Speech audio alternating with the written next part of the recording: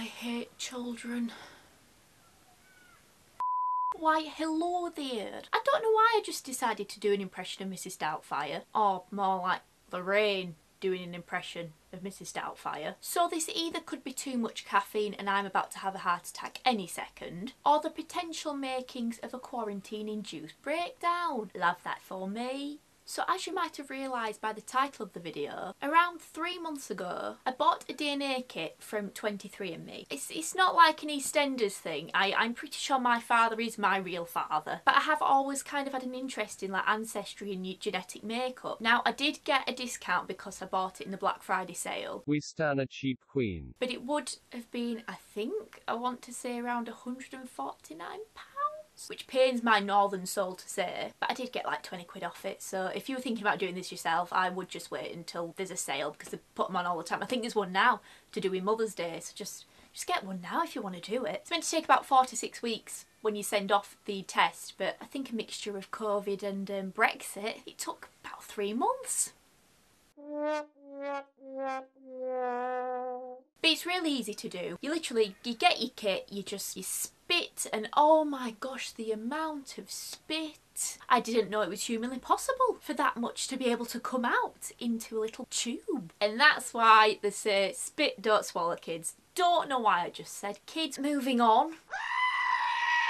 So after you pretty much remove all excess water from your body, you send the kit off and yeah, you'll get your results, and I am sharing mine with you today. Just pre-warning, there's nothing exciting at all. I have no flavour in me. I am as white as they come. Like at this point I'm actually considering changing my name from Victoria to Vanilla. I'll show you what I mean. I downloaded the app before I actually registered my kit because it's so much easier to use. So if you click on Ancestry Report, yeah, there it is.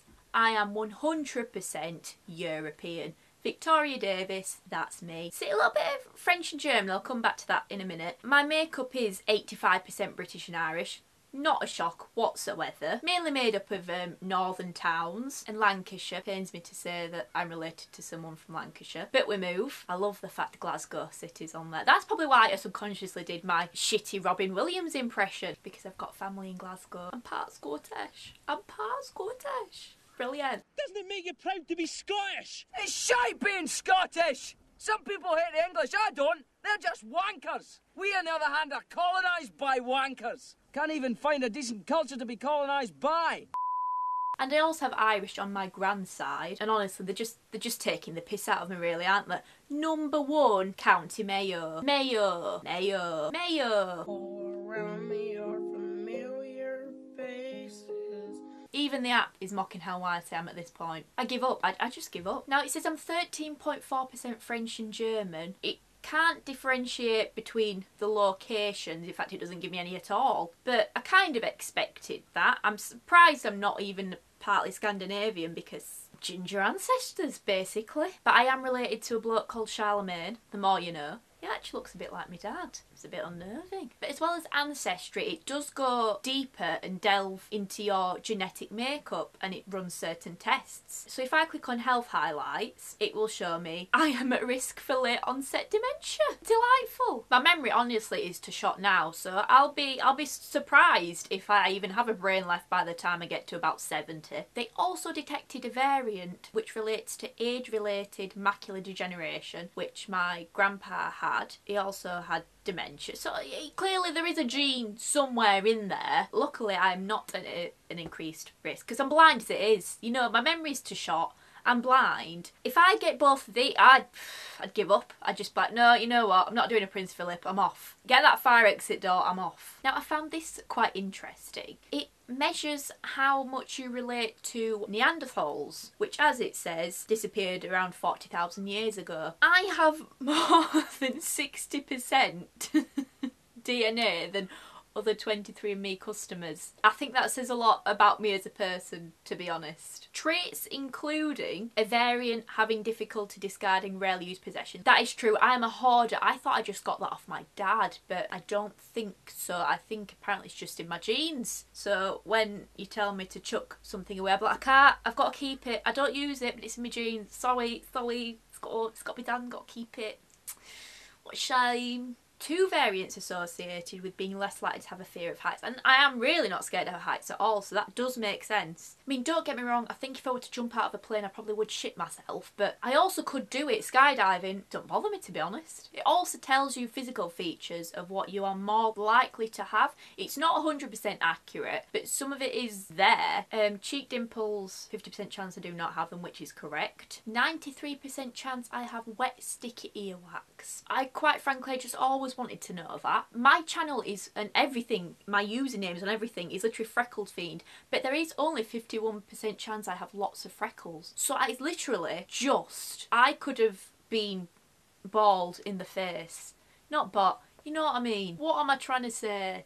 Don't know. But there was a 50-50 chance. I am a fraud. Hair photo bleaching, 84% chance. I do. I mean, it's dyed gingerish now, but in the summer my hair does bleach itself blonde. See, this is wrong. 72% chance I had little or no hair at birth. I was like King Kong. I was just all hair on my head. It was pure black, massive hair. You don't know everything, do you? 23andMe, you don't know everything. Only 1% chance I could have been a ginge. See, which is so strange because my face, you know, the freckles, not bald. I don't know what I'm trying to say. I need help. Text just £1 per month to help her brain from going extinct. And you've also got your wellness. So I am genetically predisposed to weigh less than average, which is true. I mean, look, there's just nothing on me. And I'm lightly tolerant to cheese, which, yeah. And listen to this, my muscle composition common in elite power athletes. But I'm not. I eat Doritos for breakfast. And what is weird is I'm likely to consume less caffeine. It's not weird because I'm not massive on caffeine. I'll have like 1 coffee a day and then decaf tea and that's it. But why does it know that? Why do they know I'm not a caffeine addict? How do they tell that kind of thing? Fuck you, science! So last thing I'm going to look at is DNA relatives. So apparently I don't share much DNA with anyone on this app, which I didn't expect to be fair, because it is a primarily American audience for this. But I do have a Lucy Robbins who shares 1.04 DNA with me, a third cousin. This donut deleted the footage of her outro, so like and subscribe to inflate her ego. Also, comment and let her know if you've done the test and what you think, because she craves the attention. Peace out, lads. Here's some more footage of her verbally abusing children. Kiss. I also have a variant. Shut up! There's just nothing on it. The child just screamed, so I angrily burped at them.